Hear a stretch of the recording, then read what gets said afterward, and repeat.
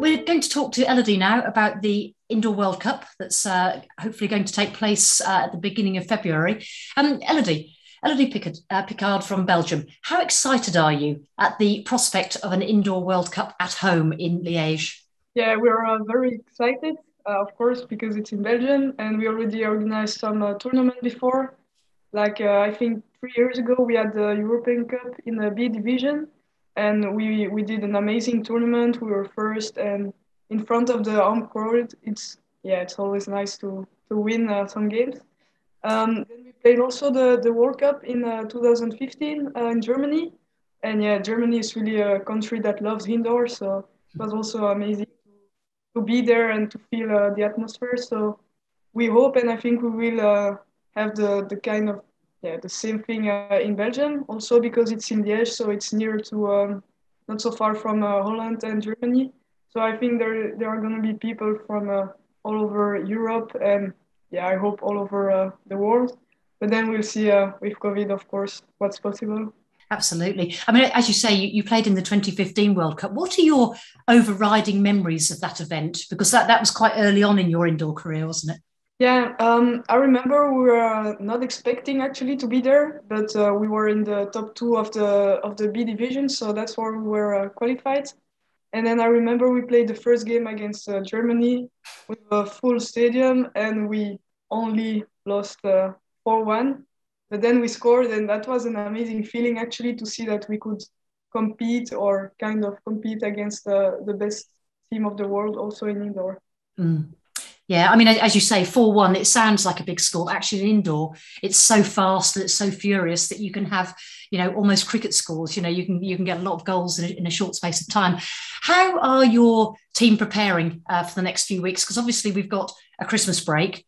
Obviously, there's also some of the complications around COVID. So how is the team preparing? Yeah, we started training once a week since the month of September. Then we are now training 2 times a week, and we'll have, of course, a break between Christmas and New Year. And then we'll have a tournament of 3 days in Vienne in the first week of January. Then we have the Euro B actually in Spain 1 week later. Mm. And then we have the Belgian playoffs and then the World Cup. So actually, it's going to be 1 month and a half or full training and full competition. So yeah, we hope to be, of course, fresh for the World Cup and not tired. But I think we'll be really excited to have a lot of training and a lot of time with the team as well. Yeah. We just had 2 weeks where our coach were positive, so we kept training, but then with another coach or sometimes just with the team. But I think we are really mature and we have the ability to, and also the motivation to keep training. And yeah, I think we'll do it well. Yeah, I mean, it's one of the things that just keep happening during every hockey team's preparation, isn't it? Sometimes you've just got to take extra measures because of COVID. We've had coaches who've been doing their training by Zoom and things like that. Are there any extra actions that you've needed to take in terms of just bubbling up with a few players, or the way that you travel to matches and things? Have you had to take extra measures? I will not say extra because I think we now live with COVID since 1 or even 2 years. So no, I think we just do the normal stuff and we try to be together as much as possible. Yeah. But then, yeah, of course, when we have the briefing, when we have friendly games or something, we try to wear a mask. But it's really usual things now. So we will still travel to Vienne, even if it's a friendly tournament, and we'll do the best preparation possible to be. Yeah. As a goalkeeper, you're obviously very used to wearing a mask, so you've got the advantage over your friends there. um, but also, as a goalkeeper, we know that you have a big role to play in the indoor game. You're very involved in the action, aren't you? Um, how do you think the indoor game complements your skills as an outdoor keeper?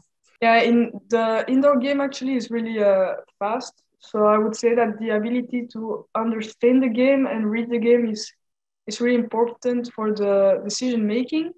So I think that now I just had a period when I played outdoor and indoor, and I felt that my outdoor game was a bit different because I was taking decision much faster. Yeah. So that helped.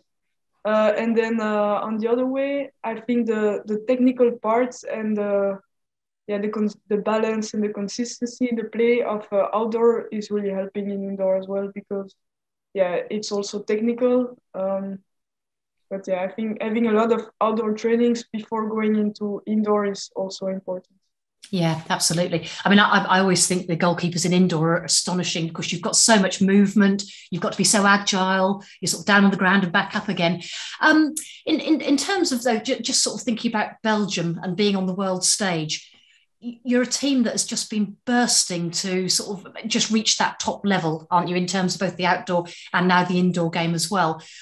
What does it mean for Belgian women to be competing on this world stage at the Indoor World Cup? I know it's in your home country, but in terms of the team's development and the team's progress and Belgian women just progressing anyway, what does this mean for you?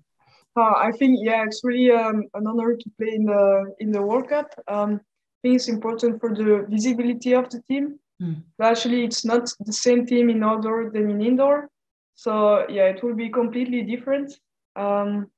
But I don't know what to say more. But it's just for raising the profile, isn't it? You know, actually getting people watching and understanding that you're right up there, and you and your men are both playing on the highest level possible, which is great. Can you win a medal? You know, what are the qualities of your team? Are you medal winners? In indoor, I think it will be more difficult. But we, of course, will play the tournament to win every game. And then, we'll see if the other teams are better or not. But as I said, we don't have the same team outdoor than indoor. So we have different players that are training differently during the season, all the year. So, I think we have quite a good team and we can for sure do a good result. But in my mind, if we do a top 8, it's going to be already really nice for the team. Yeah, the top 8, but we're hoping it's the top 3 for you and you get a medal around your neck. Thank you very much indeed.